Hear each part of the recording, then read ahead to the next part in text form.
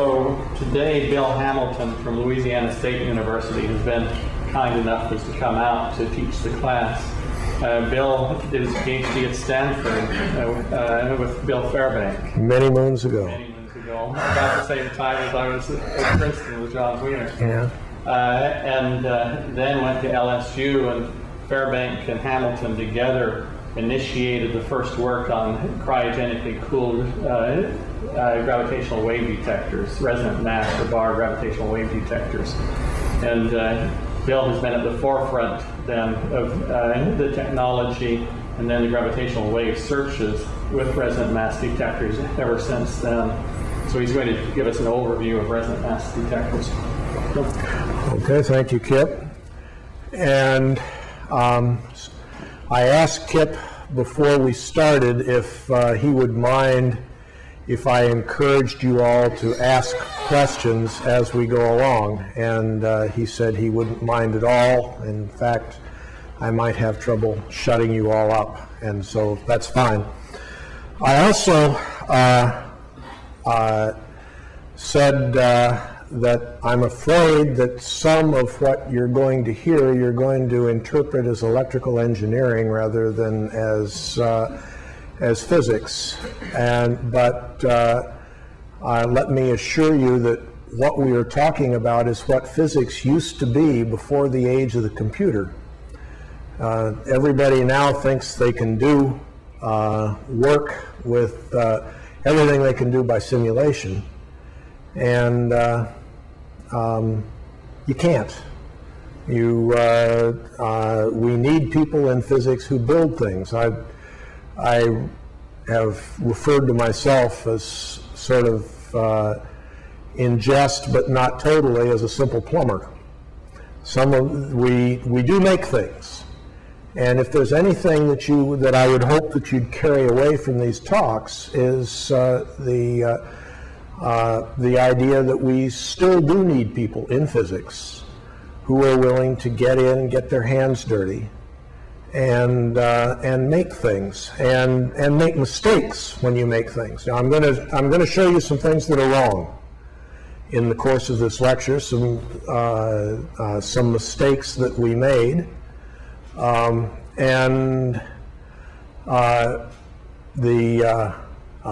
hope from this is that you'll carry off with this the idea that there's no dishonor in making mistakes. We've all done it. We just don't write about it. As a matter of fact, there is even a paper published, but I forgot to put it on here, where in the journal Cryogenics, where we listed all the mistakes we made in making the apparatus I'm going to show you. But as I said, I had forgotten when I started. Now, the other thing that I'd like you to carry off from this is that in anything that's gone on for a long time, there are an awful lot of people that have contributed. And I've left off of this list the people that have really made this field go. Bill Fairbank, that we started with, Joe Weber, who started all of this business with resonant bars. And in fact, I'll tell you a little story. I gave a talk in Perth, Australia. At the Amaldi meeting, I was asked to speak about Joe Weber, and you've probably heard stories, some of you, about the work that Weber did, and some people commenting on the mistakes Weber made. But it's a very, I had asked his wife to send me some information, which she did, and which I incorporated in the talk I gave about Weber. One of them, as a matter of fact, was a picture taken of the USS Lexington sinking in the Battle of the Coral Sea. And Weber was a junior officer on board the Lexington, and I used that as a example of the kinds of things people do before they get involved in physics. She made, I saw her again a week ago in Albuquerque, thanked her for what she had sent me, and she made a very, very touching remark, I think. She said, well, you know, people have already forgotten all about him. She said there was an article published in, and you may have seen the article in Scientific American, this last one that just came out. And she said there was no mention of him at all. And yet, those of us that have been in the field for a while, and this is to be expected, but on the other hand, it's also too bad. You labor away. These guys have labored away, and people in physics have forgotten about what a lot of them did. Bruce Pipes, for instance, now is the provost at Franklin and Marshall. Tom Burnett, running a big program at Lawrence Livermore in the Fusion Project. David Blair, some of you may have heard of, you may have read his book in University of Western Australia. Yarda Cadlet, a consultant now in Munich, used to be with Digital Equipment. And so forth. Most of these guys were people that came in as postdocs or assistant professors, and people do go on and do other things. Wu-Shin Shu, for example, is now the man in charge of all of General Electric's magnetic resonance imaging, doing all the design work on it, and helping GE get greater than a 50% share worldwide. Norbert Solomonson spent some time here at Caltech with LIGO.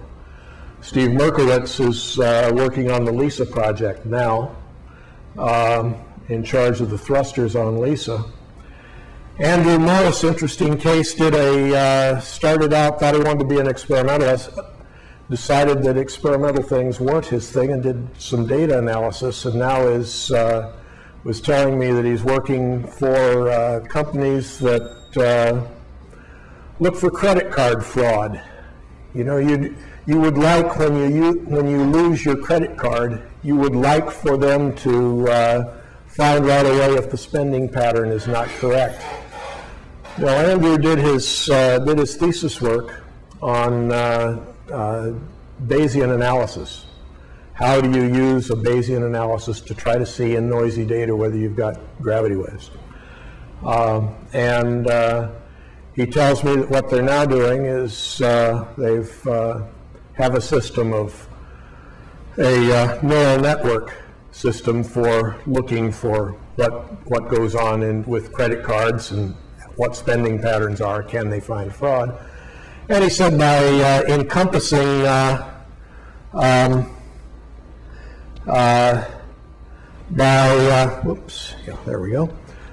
encompassing neural network, by encompassing in the neural networks Bayesian analysis, why it's increased the accuracy of how well they can find fraud and cut down the time by 50%.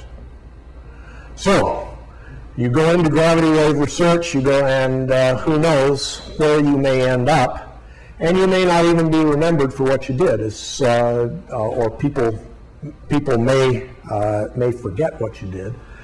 But all of these people have contributed to what we're going to see. The picture is gone.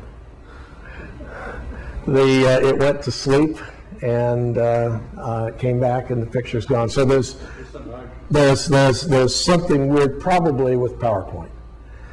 But fortunately, it's obviously a Microsoft call. Yes. Fortunately, I brought in two pictures. This is Peter Salson from has Peter talked to you? I know. Looking at the Allegro experiment. Thanks. Looking at the Allegro experiment before we had to move it. Now what I'm going to try, so this picture is to give you an idea of what is involved. I'll be showing you the pieces of it. Now in a little bit, I'll be showing you the pieces, but I want you to come back and sort of remember this picture, and if worse comes to worse, you don't remember where things went, why, we can go back and look at it again. This gives you an idea of the scale of things. This is an aluminum bar, 10 feet long. There's a reason for the 10 feet. I'll come back to that in a minute. 2 feet in diameter. This is a tank that holds liquid helium. All of this is an experiment that is designed to run at 4 degrees Kelvin and was originally intended to run at a few milledegrees Kelvin when we first designed it back in 1968, when dinosaurs walked the face of the earth. This is the transducer that converts vibrations of this bar into electrical signals. These guys hanging down here are what are called Tabor isolators to isolate vibrations coming along the wires from exciting the bar. I hope that it will become clear to you as we go along why we need these. And all of this is really a great big thermos model. You're just looking on its side. This particular shell is cooled to liquid helium temperatures. Then there is a vacuum space. Clearly you can't see much of that, but all of this will be vacuum. There is an end cap goes on here so that all of this is maintained in its own separate vacuum. Then there's an insulating vacuum out here, and all of this is just sheets of mylar coated with aluminum. You can look at them as mirrors. If everything in here is maintained at 4 degrees above the absolute zero temperature of liquid helium, now I'm being approximate in the numbers I give you. It's 4.217 depending on what the atmospheric pressure is and all of that, but let's just say 4 degrees. So this is maintained at 4 degrees. The blow-off gas from this, there you can see pipes running around. So I say I'm a simple plumber. The pipes take the blow-off gas from the liquid helium and use that to cool this shell here. That is so that it'll intercept, so that the cold gas then will help intercept any heat that's coming in. Then you have some of this aluminized mylar. You don't see it very well on this shell, but they're just acting as mirrors to reflect back any heat that might be coming in from outside. Question? Yeah, you have boiling helium in there, and as something boils, it vibrates a lot. How do you do that? You'll see. You'll see. We'll come there. The question, if you didn't hear it on the, it comes through. Okay. The question is, how do you avoid vibration? And we'll come to that. That's why this is in a separate system all by itself. In fact, maybe let's see. Then there's a shell for liquid nitrogen, and finally this outside shell, which holds out all the outside world so that when we cool it down, we don't freeze the whole world. Now, your question: how do you keep it from how do you keep the vibration from the boiling from affecting you? And in the course of years, this is how we figured out how to do it. Let me explain what some of these are, and let me also point out some of the numbers up here. This is the approximate degree of vibration isolation that we have from one stage to the next stage to the next stage. That is, if you are to shake the ground out here, if you're to shake the ground out here, how much is the vibration decreased by each stage? So what you were looking at the big thermos model before. Let me go back to that briefly. Here is the big thermos model. you can see right up here on top, you can see a table. This table is supported just right at the corner. There's an air pad. Basically, we started out with inner tubes, and then we found that industry made these things. Goodyear makes them, makes a big inner tube that is made to be a machine vibration isolation system for big machines. And so we have those at each corner. Let me go back then. And that you see here. So here's the ground, might be shaking. Any shaking you put that goes through this is the table up on top, okay? And you get approximately 60 dB of isolation going through that air pad. Okay. Remind me, there's what a dB is? A dB, okay, dB is decibel, okay, it's the ratio of two powers. The amount of power that you put in as you shake something down here compared to the amount of power that gets through, defined in this way, 10 times the log to the base 10 of the ratio of the two powers, or 20, since power goes as amplitude squared, 20 times the ratio of the two amplitudes. So if you were to shake this up and down an inch, a centimeter, okay, shake this up and down a centimeter, nominally at 1 kilohertz, 900 hertz, which is the frequency of the bar, at 900 hertz, you would be down by the ratio 20 times the log of the You're down by a factor of 1,000. Yeah, down by a factor of 1,000. That's the best way to put it. Yeah, for how much it gets through up here. Okay. Now, most of these things we can't measure all of this because for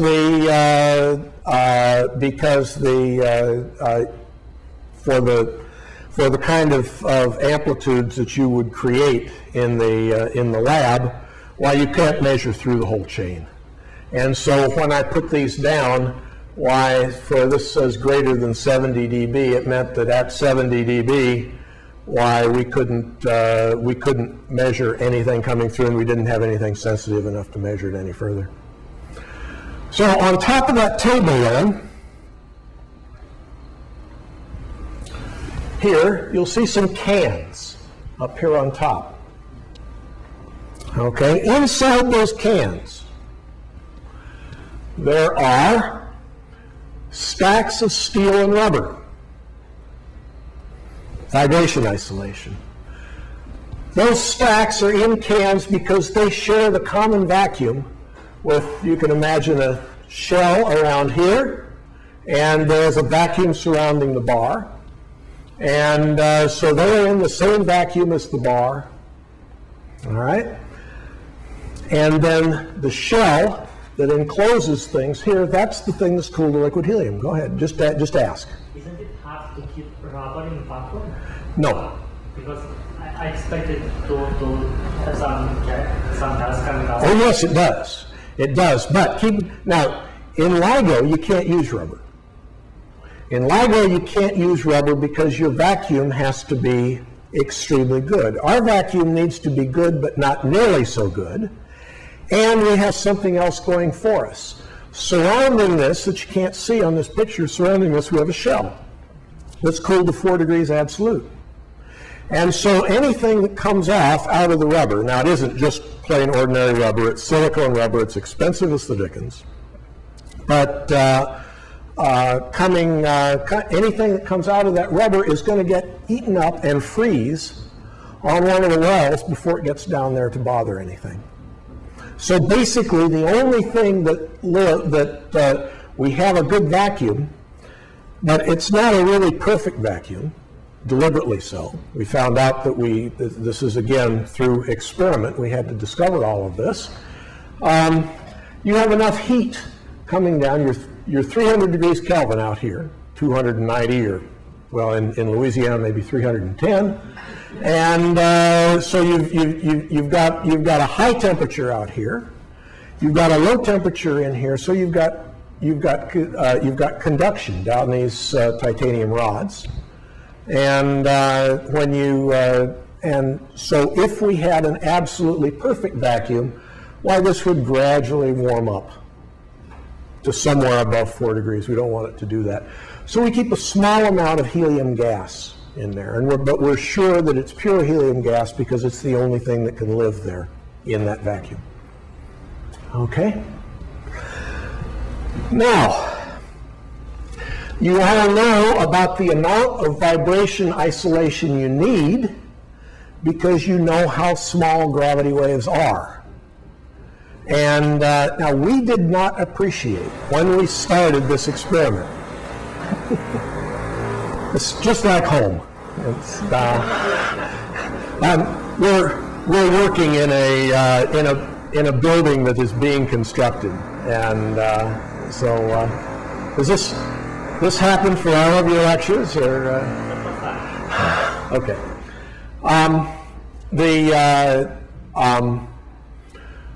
So we have,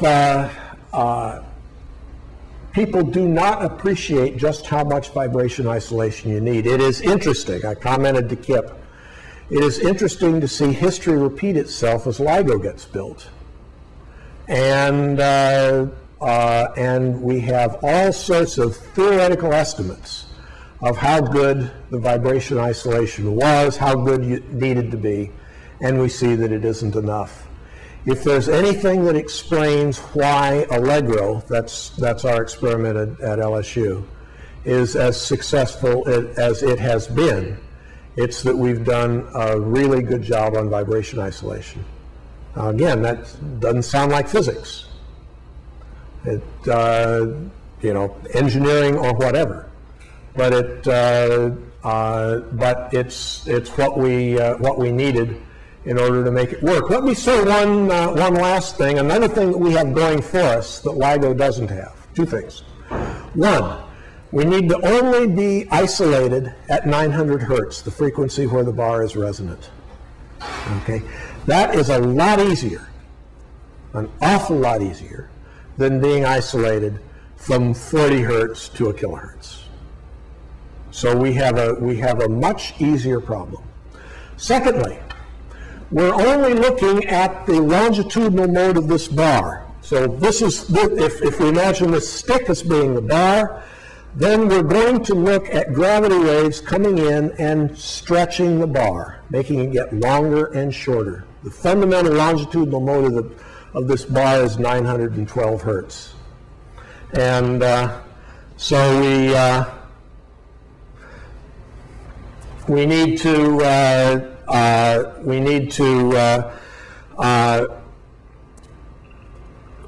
isolate ourselves in a way that we are not sensitive at 912 hertz, where the bar is changing its length. So we have the bar supported. You see these titanium rods here in this number greater than 75 dB.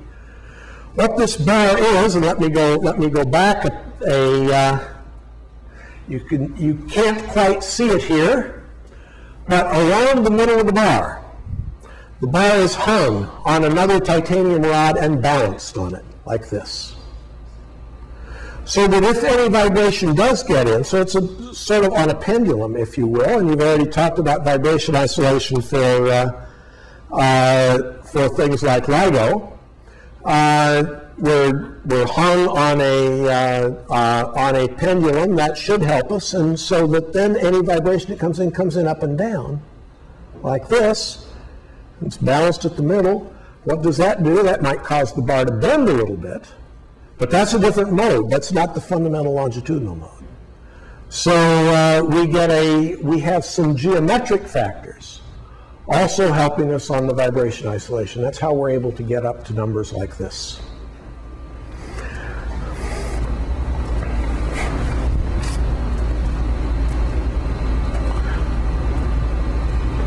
All right, there's my blank picture. There was, oops, okay, here we go.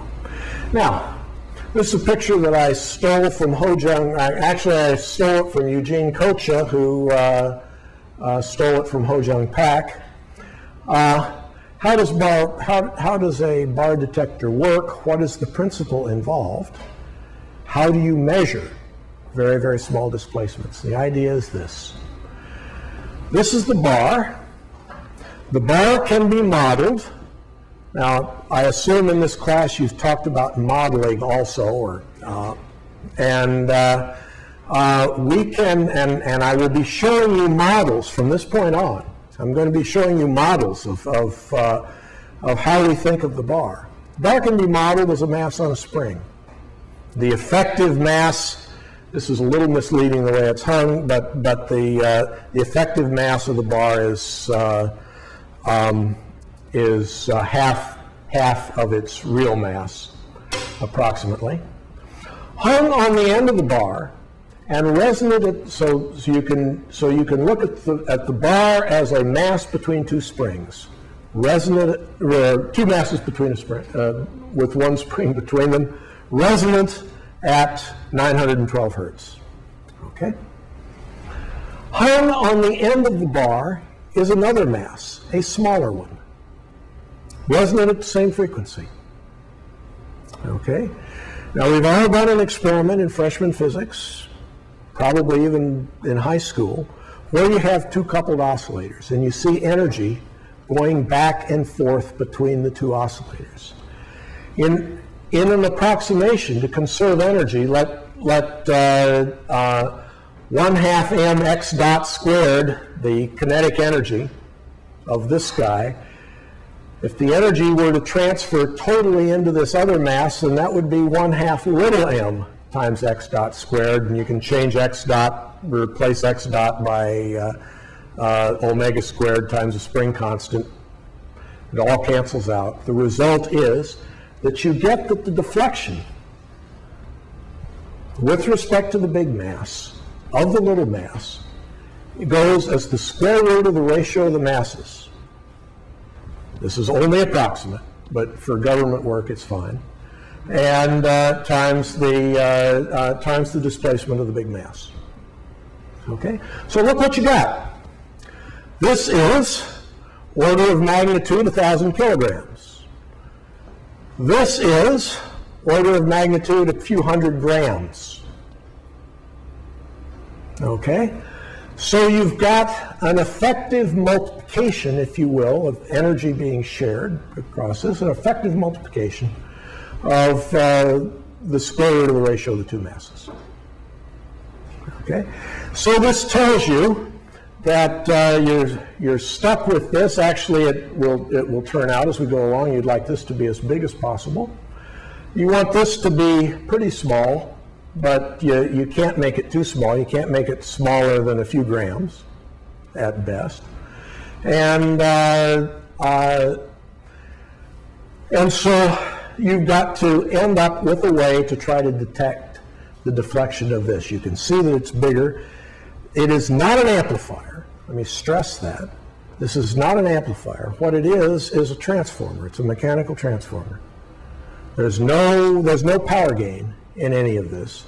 It's strictly a way of changing the effective impedance of this mass spring system, the bar, to an impedance that more easily matches something that you would like in an electrical system. And now I need to talk about that a little bit.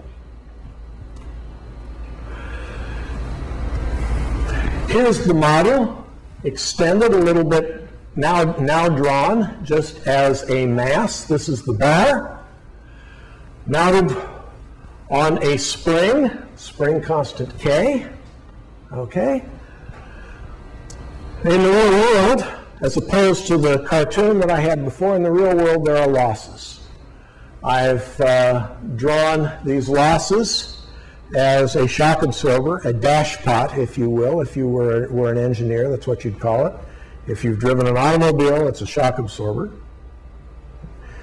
Incidentally, let me diverge on this a little bit to say, well, we were talking about what we needed in experimental physics. I used to always say that I didn't want anyone in the lab working on an experiment who didn't work on his own car. That's another thing, other than the computer, that has led to our downfall. Now cars are so complicated with the internal computers that no one can work on them. So I've had to find a new criterion, which I have not yet found, for people to work in the lab. But if you enjoy doing that kind of thing, then you should think, again, of a career in experimental physics. So we have a mass and a spin, we have losses in a dashpot, and we've actually paid homage to Brzezinski by using his symbol H for the, ordinarily you'd use R for a resistance, those of you that have taken electrical engineering courses. And then we have the gravitational wave force, which I'm sure you all know about, the appropriate G's, C's, and the appropriate element of the gravitational tensor, or what we're going to talk about, and I'll talk about a little bit more tomorrow, is the what we call H, the deviation from the flat space curvature.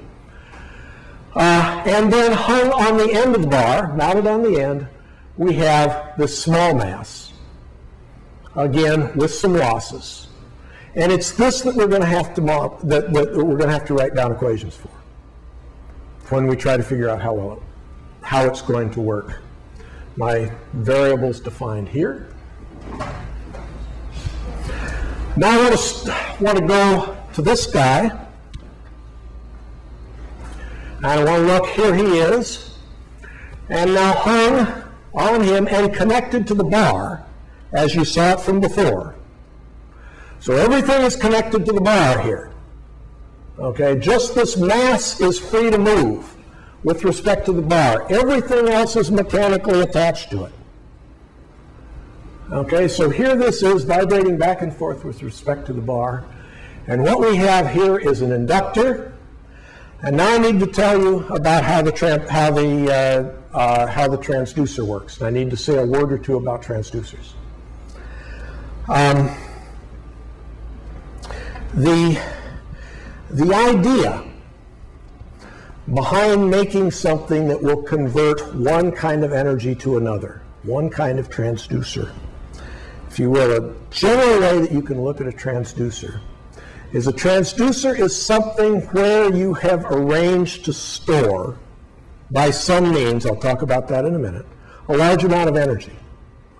And you let the system that you're trying to measure, you make it do something to that energy. I'm being very vague on this, but you make it do something to that energy. And the change that it makes in that energy then is something that you attempt to measure. Now let me go on, and in fact let me give you an example of that, and something that I need to draw on the board for. All right, because I need to talk about two kinds of things. I'm going to show you the general principle that you will get. Is this board okay? Or that's fine. Yeah. Are we running out of? Oh, okay. Okay. Let's imagine I'm going to give you something that you may have seen. Believe it or not, everybody has done this. Has used this kind of amplifier that I'm going to show you, amplifier transducer. You may not recognize it, and I'll ask you in a minute. Suppose I have a signal coming in like this. I'm drawing a transformer here. Connected to that transformer, I'll leave resistances out for a minute. I have a tuned circuit. So I have a generator putting in a signal, and it's putting in a signal at a frequency, omega, you don't care what it is, it's resonant. That's the same frequency as this guy. Okay? Now what's going to happen when you do that? What's going to happen? When I put a signal in, I put a tuned circuit like that. Suppose I measure the voltage across this. I put an oscilloscope here.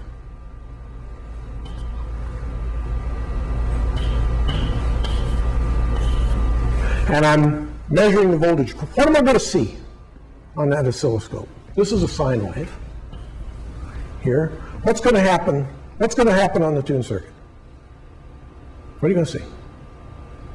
What are you going to see when you look at an oscilloscope? Everybody here has looked at oscilloscopes, right? What are you going to see when you look at it? So you'll see your sine wave. You'll see a sine wave, you'll see it grow, we'll put in a little bit of resistance, so it grows up to some level. So you look in and I see a sine wave, okay?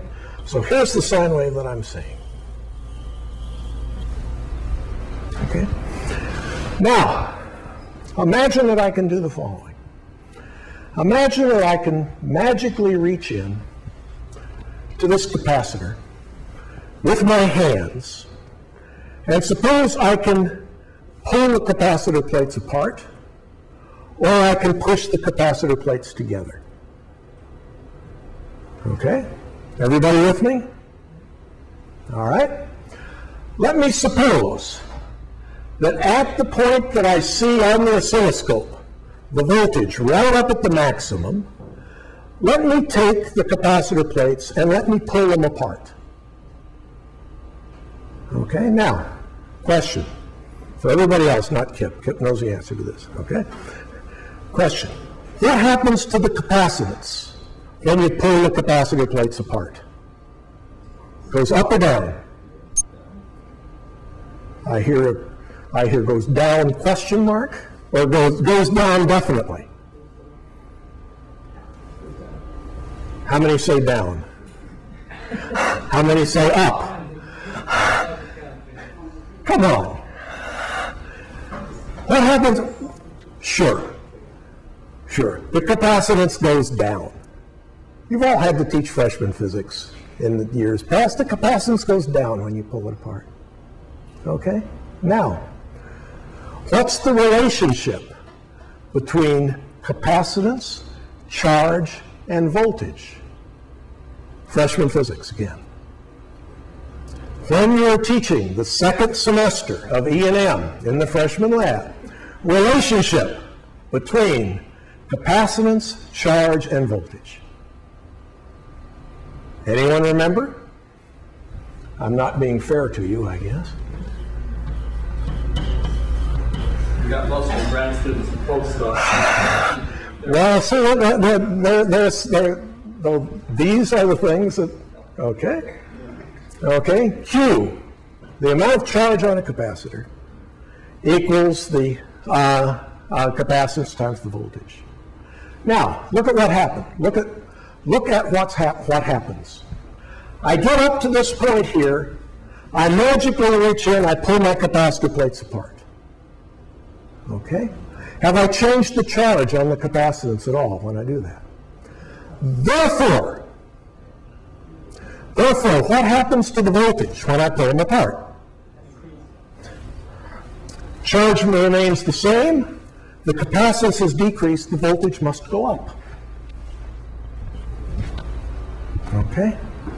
Now I wait. I've exaggerated this picture. I wait. The charge now goes through the inductor. Okay? And so the energy is stored now. I had a bunch of energy on the capacitor. Anyone remember what the energy of a charged capacitor is? Right, 1/2 CV squared, or Q squared over 2C.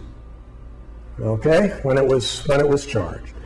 Okay, the energy is now going over and going in the inductor. What's the energy of an inductor when it's? Anyone remember? You may be doing relativity, but damn it, you are supposed to know about inductances, capacitances, and okay? Anyone remember? 1/2 RI squared, exactly so. Okay? Well, so the energy is all over here. Okay, when the current is here, and there's no charge on the capacitor. Okay? So here it goes. Here I'm measuring the voltage across the capacitor. Here it goes back down here. When it gets here and there's no voltage on it, I put the capacitor plates back together again. Okay? There's no charge on it. Nothing happens. Okay? But here we come. Now here comes the energy back out of the inductor. Comes back down. And now what do you suppose I do when I get here? Pull it apart again. Voltage goes up. Charge is the other way around because it's on the other plate now. Pull it apart, goes up again, goes on over here, and so forth. I can continue pulling this. Now notice, how many times did I pull it during one cycle? Twice. So if this is something that is resonant at a frequency F, and this is a transducer of some kind, incidentally, let me point out. This is resonant at some frequency F. I've got this energy stored in it from this guy that's driving it. If it's resonant at a frequency F, I am pumping it, pulling it apart to F, twice the frequency. Okay?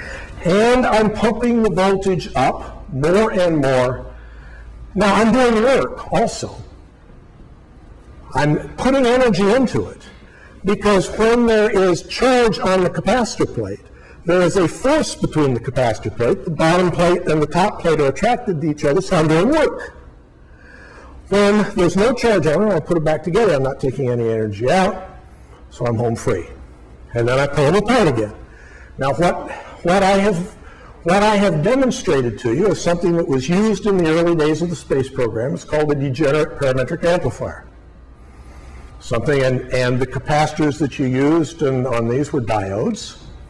And there are all sorts of things. I looked in the Fairchild Library last night, and you can find a couple of books in there on the design of parametric amplifiers. And now, I said you'd all used one of these. Anyone know what you've done? Anyone know what I might be considering as an example that every one of you had used? Notice what I have in this. I have something which is being conserved. I have the charge, which is changing due to my pumping, but something that basically while I do the action on it is being conserved. Okay? Something has done work. My hands have reached in and pulled the capacitor plates apart. So something has done work, and I put more energy into the system by this. Okay? You ever thought about how, when you were a kid, maybe even some of you, if you're in your second childhood as I am, why then you go and do. Look at how does a little kid pump up a swing? When you are sitting on a swing in the play yard, what do? You get yourself started swinging. Okay? What is conserved? Angular momentum. Because there's no torques. You're not doing anything to the outside world. There's no torques. Okay? What do? When you're swinging, you pull on the supports to the swing. What does that do? Well, the angular momentum L is equal to I times omega. Okay? L is conserved. When you pull on the ropes, what do? What do you do to I, the moment of inertia? You decrease it. So when you pull on it, you have decreased L, or you've decreased I, L is conserved, omega goes up. What do you do when you get way out at the end? You let go of the ropes. Fine. You go back out, nothing happens. But you have put energy in, you have pulled against the centripetal force, if you will, as you were pulling it up, and you've put work in there. And now then you come back. Now no one ever pumps the swing twice. Little kids, you usually only pump when you're going forward. But believe me, if with a little bit of coordination, you can try pumping as you go back down, and you'll go up twice as fast. If you stand on a swing, most kids who stand stand on this, we will do it twice. You bend your knees, stand. Right. Yeah, good point. Good point. Okay, so we have a transducer. We are putting energy into the system. We have an apple up here. Let's see what happens. All right. Now, what's the transducer we use on the gravity wave experiment? We're doing everything cold. Because it is cold, we said, well, let's take all the advantage that we can of the fact that things are cold. One thing that we can take advantage of is the fact that materials become superconducting. So imagine the following. I couldn't find a good picture for this, and so I just need to illustrate it here. This is the mass that was on the end of the bar. Okay? Imagine that you have near to it an inductor. On the other side, you have another inductor. You can do this with just one of them. It doesn't make any difference. Let me open a switch up here. So imagine right now that this line isn't there. All of this is superconducting. Let me take a wire and two wires. One coming down here. There's a break here at this point. Another wire coming down here. Let me pass a current through it. What's going to happen? Current, electrons come sizzling down here, go over through this inductor, over here, through this one, back out up the other wire. Okay? So what I can do is I can get a current going through this. I can get a magnetic field. Then, because I have a current in this coil, I contain a magnetic field between this mass and this. Now then, because things are superconducting, what I do is then I close the switch up here, turn off my battery up above. Once I've closed the switch and all this is superconducting, then the current will just go round and round and round like that. Okay? Everyone with me so far on what we have? Now, here I have a bunch of stored energy, 1/2 Li squared, okay, between here and here. Now, let this be the mass on the end of the bar that begins vibrating. I've now built myself a transducer. Flux is conserved, now in this case. What happens when the mass, let's say, moves over this way? What it does is it decreases the inductance of this inductor. Okay? Or you can look at it another way, it pushes the flux out. Pushes the flux out of this inductor and tries to push it over here. If I get a changing flux, what do I get? Second semester E&M again, freshman E&M. Have a changing flux, what do you get? Faraday's law of induction also. You have a changing flux, you get an EMF. You're going to get a voltage across this. If all of this is superconducting around here, it's going to push some current, some oscillating current, this delta I that we've got shown through, going to put it through that guy. So as this guy goes back and forth, I'm going to transduce, really to be correct, my mechanical motion of this guy into an oscillating current over here, which I will then transform and read out with a SQUID magnetometer, superconducting quantum interference device, Josephson junction, call it what you will. All right, and I don't want to take any time, for which Kip will be thankful, talking about SQUIDs. Yes, sir. Can I have some? Yes. Yeah.